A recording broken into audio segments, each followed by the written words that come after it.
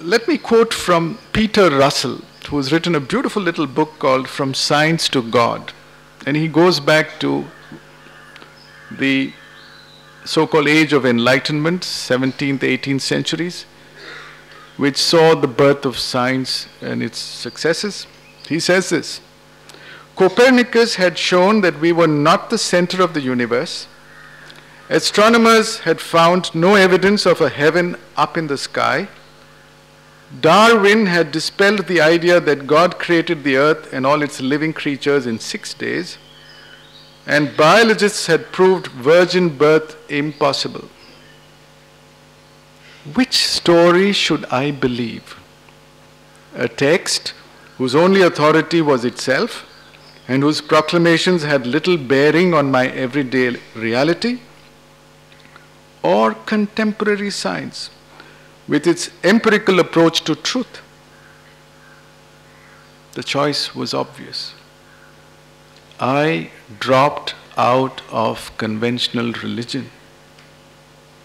The universe seems to work perfectly well without divine assistance. Now, we must realize that there's a substantial justification in that perspective. And if today many of us, and I deal with young people, feel likewise, it's perfectly justifiable. The problem is, and at some point, even Peter Russell, he says 30 years later he realized how naive that viewpoint was. There was an awakening in him. And I think the real challenge is to speed up that awakening, not to block the questioning. Not that rebellious spirit is exactly what we need. But we must be careful not to throw out the baby with the bath water. And that's what's happened. A while back we talked about theosophy being free from the accretions and superstitions that are there in every religion. That's the bathwater. But the essence of religion, the core of the wisdom traditions, that's the precious baby. And so that's what's happened. And to this day, religion tends to be identified with belief in the literal truths of accretions and superstition in various religious texts, and all are treated as Santa Claus myths. This is mythic religion. And not just religion. Even in mainstream education, we've thrown it all out. With reference to India, Lord Macaulay, who had a big say in how the education is there today, says, "A single shelf of a good European library was worth the whole native literature of India and Arabia." And we believed it then. We still believe it. A colleague of mine the other day told me that it's strange that we have such good alternative medicine in our country. And he had a problem and he consulted an Ayurvedic physician and got it cured. And when he submitted the bills to our institute, they said, "No way, because the rules don't permit it. You have to buy Western medicine, so-called modern medicine, to get your claims reimbursed." And that is why spirituality and morality is not there in any curriculum in India today, except in a few pockets. I have a few physicist friends whom I respect a lot, brilliant physicists, who are atheists and who have, quite honestly, a lot of contempt for what they call all this mumbo jumbo is all about. And I respect them, because what they are really against, and they're really angry, is there's so much counterfeit spirituality in the world today. There's so much quackery going around. But there again, it's not an open-minded science, because a scientist should accept all possibilities. And let's hope that someday some awakening will take place. Now, Plato, in the Western world also we had brilliant people, Socrates, Plato. Plato was a student of Socrates. He talked about three sectors which I think are very important: the beautiful, the good, and the true. The beautiful refers to the individual inner experience, the subjective experience. The good, it's not just good for me, it's good for the world, good for others, good for the universe. It refers to the intersubjective domain. And the true is the objective domain, the third person domain, as against the first and second person domains. And science is in that objective domain. But if you ignore the first and second person domains, as we tend to do in today's world, even a Supreme Court verdict today would rely more on objective truths, not on subjective truths, then we are seriously impairing our evolution. Because it's not just science that needs to be developed, it's also morals, it's also art. And we need a coherent development in all three sectors. Even divinity expresses itself in all three sectors. In the third person perspective, when we look at nature and we go into a trance, that's nature mysticism. It's there and you feel it and you're one with it. In conventional religion, in devotional religion, we have a second person perspective. You see the deity and you feel the divinity. That's deity mysticism. And then of course you have the witness consciousness, which can see and feel everything as one. And that's the first, the non-dual perspective, three faces of God. So we've come to a stage where our students have very good understanding, at least theoretically, of Newton's three laws. All our students do, otherwise they won't get through our entrance examination. But if you ask them about the Four Noble Truths or the Eightfold Path of the Buddha, they have absolutely no clue. Thomas Merton said this, and I think it's perfect. He said, "Of what avail is it if we can travel to the moon, if we cannot cross the abyss that separates us from ourselves? This is the most important of all journeys, and without it, all the rest are useless." I want to quote George Carlin, who said this, and it's a brilliant summary of the human condition today. He was a humorist in the US, and he said this in the 1980s. "The paradox of our time in history is that we have taller buildings, but shorter tempers, wider freeways, but narrower viewpoints. We spend more, but have less. We buy more, but enjoy less. We have bigger houses and smaller families. We have more conveniences, but less time to enjoy them. We have more degrees, but less sense. We have more knowledge, but less judgment. We have more experts, including civil engineers like us, yet more problems. We have more medicine, but less wellness. We have multiplied our possessions, but reduced our values. we talk too much. Drive too fast. Stay up too late. Get up too tired. Watch TV too much. You can replace TV with your online activity. Love and pray too seldom and hate too often. We've learned to make a living, but not a life. We've added years to life, not life to years.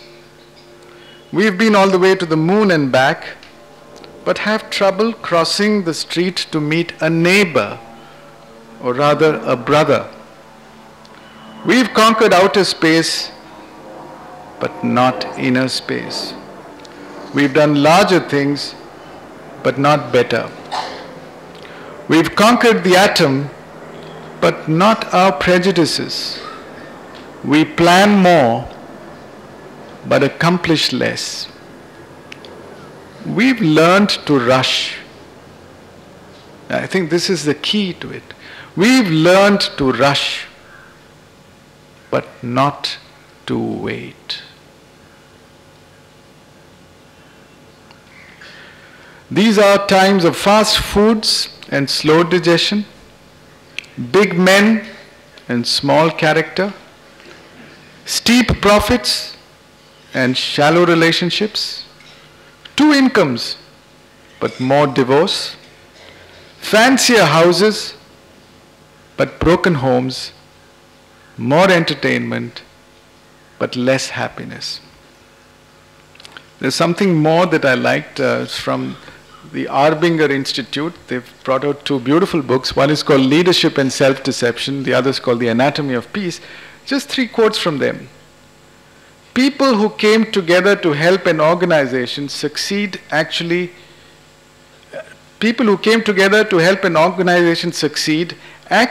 end up delighting in each other's failures and resenting each other's successes. We withhold information and resources from one another, try to control one another, and blame one another.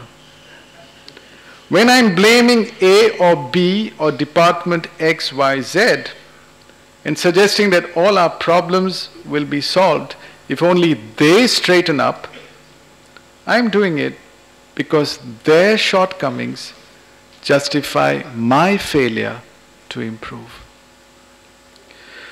We are living fragmented, unawakened, inauthentic lives.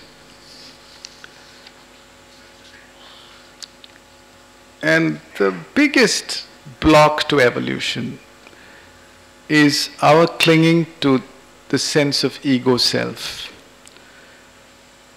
Einstein described this very well. He says, a human being is part of the whole called the universe, a part limited in time and space.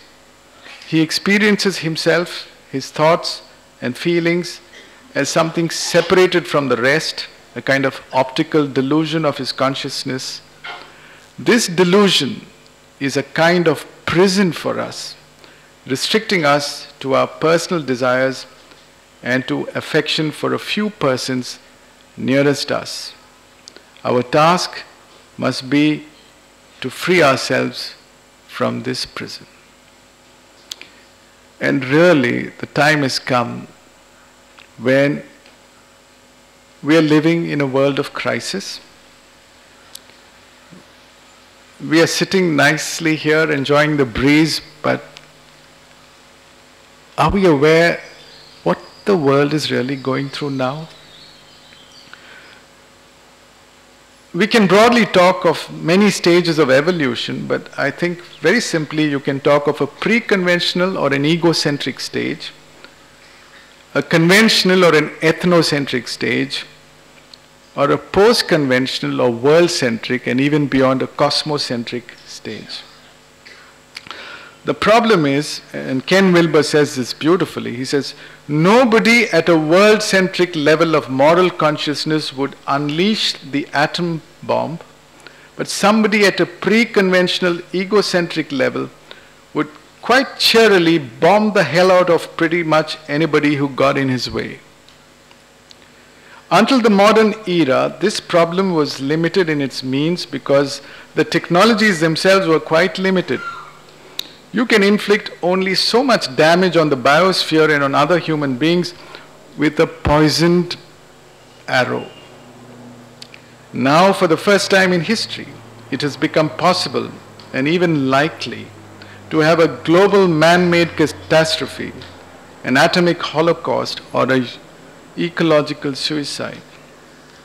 And there are many more inconvenient truths, as you know, related to climate change and global warming, but also due to the possible ill effects arising from quantum level energy production, robotics, genetic engineering, nanotechnology, which are really now being unleashed on a global scale. And there have been horrible predictions that life on this planet, the days are numbered. People talk about the tipping point, and some say that we've crossed the tipping point. And it's difficult to predict the future. But is that why 13.7 billions of years of evolution took place? If you take yourself as the life of the planet to be snuffed out like that, what does your heart say? So this is a crisis, a worldwide crisis, and it's our responsibility and our challenge to live up to that crisis. And here I think the attitude makes a lot of difference. It's easy to go under. It's easy to feel negative. It's easy to feel pessimistic or even indifferent. It's easy to just worry about my personal salvation. But that's perhaps not what the heart wants. In our traditional wisdom, we talked of many bodies, not just the gross sthula shariram, but also the subtle sukshma shariram, and even more subtle karana shariram, that for which this individual and those individuals have been born. There's a karanam. And until that karanam is fulfilled, life has to continue. This is my fervent belief. And there's no scientific proof, of course, for this, but my heart says to me, and the more I breathe into it, and this is inspiration. Inspiration is all about breathing. Inspire is to breathe into that ember that is there in all of us. Says, there's a lot of work to be done. And the primary work is to lift human consciousness, is to enable all of us to rise to a trans-egoic level of consciousness. And it's not just me. There's a whole network of humans around the world today who are waking up to this urgent reality. Some of them are seated here. It is our responsibility to find a way. Finding divinity in ourselves is the first step. But allowing divinity to operate through us is the next step. And for that we have to shift from a mind-centered way of living to a heart-centered way of living. We have to actually evolve into a new species. And actually the history of civilization shows that, and the history of the universe shows that it is only when you hit a crisis such a change is possible. So I think times are ripening. Anything is possible, but the challenge is, do you want to be part of the problem or part of the solution? I'm running out of time, so I would like to end on a happy note. I think it's an attitude, Only if the fire is blooming in you can you light other fires. And I think it's very important that parents and teachers and ordinary people have this attitude of positivity and to work for universal well-being actively and silently as well. So this is a story again from our tradition, my last story, if you will permit me. It's a beautiful story. It's a story about finding contentment, which is the first step. Once upon a time there was a couple, a husband and wife, elderly like you folk, who just couldn't stand each other. Not like you folk. And in those days in India, there was nothing called divorce. You just have to pull along this. No way out. And so they pulled along with each other. But one fine day when the husband could not take the nagging anymore, he just stormed out of the house. And he found himself walking somewhere. And his steps led him to some strange path. And he found himself in front of a temple, a Vishnu temple. A dilapidated old structure, nobody around. And he thought he might get some peace of mind, and he went in.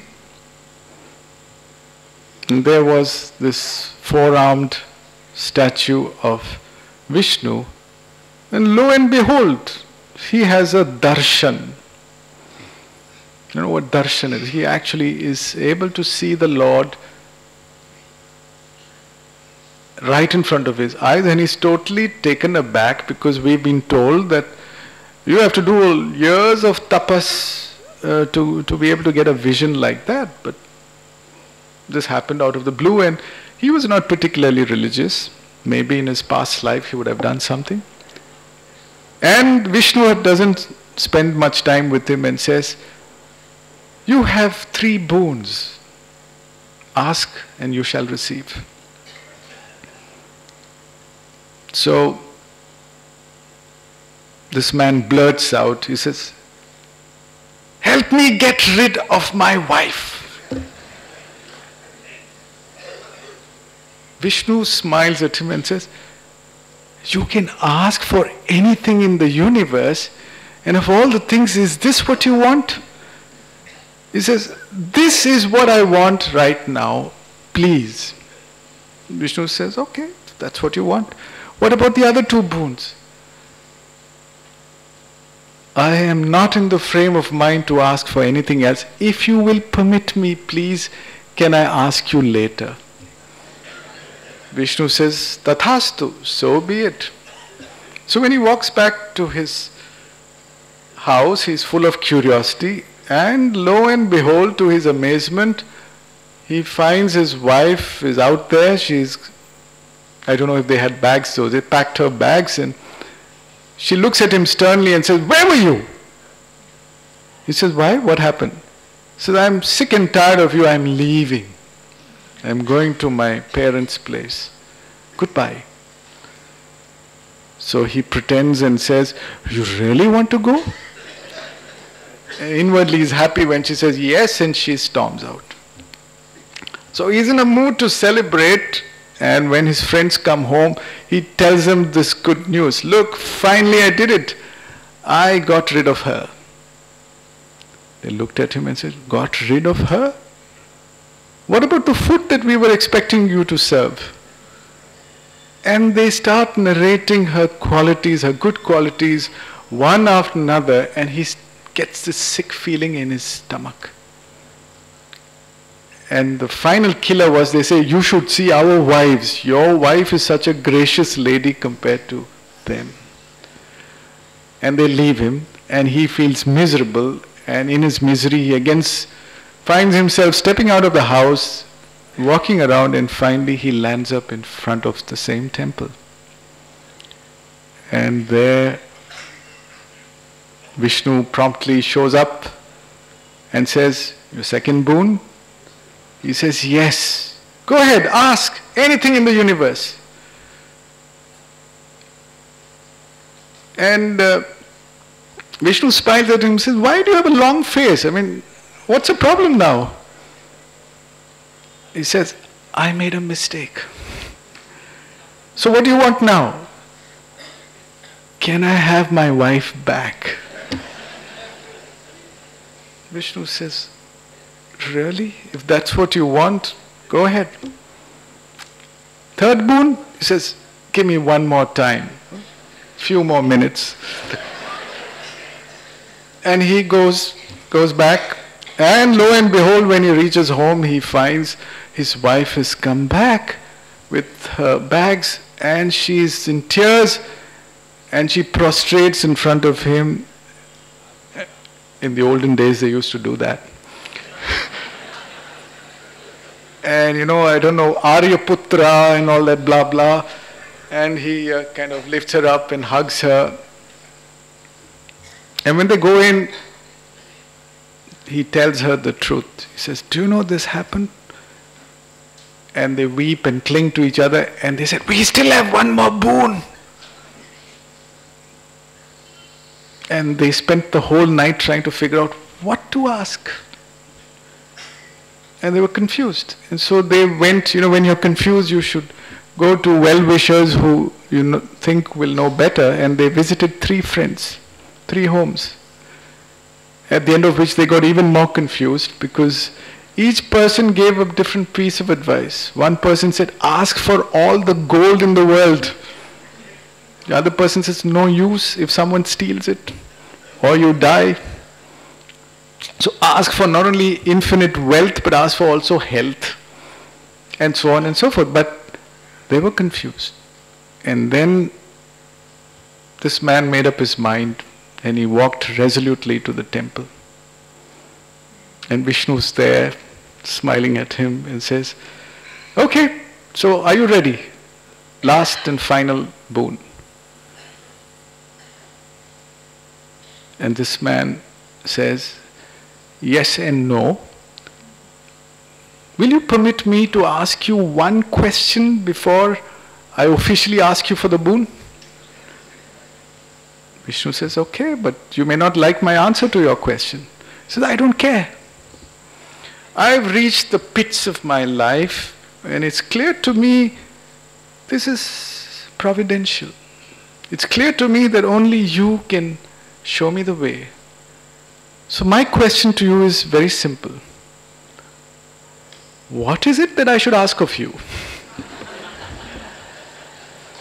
That's a brilliant question. What is it that I should ask of you?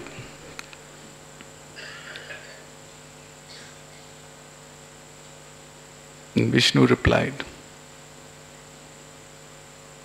ask that you are content with what you have. And so he asked, and so he received. And the moment he stepped outside the temple, the world looked different. For the first time in his life, he saw the leaves fluttering in the breeze. He saw dewdrops in the leaves. He heard the birds chirping. There was joy everywhere. And he felt inexplicably uplifted, kind of floating around. When he reached his house, the door was opened by the most beautiful lady he had ever seen in his life, his good old wife. And he felt like touching all the old furniture, which looked completely different. Everything had a sense of blessedness about it. Nothing, absolutely nothing in the external world had changed. But something tremendous had happened inside him. And that is the kind of transformation we need to make that leap to become the next species in this universe. I had much more material, but I will stop here. Till we meet some other time. So I end with a prayer. Asato ma sadgamaya. Tamaso ma jyotirgamaya. Mrityorma Amritam Kamaya. Om Shanti, Shanti, Shanti. Thank you.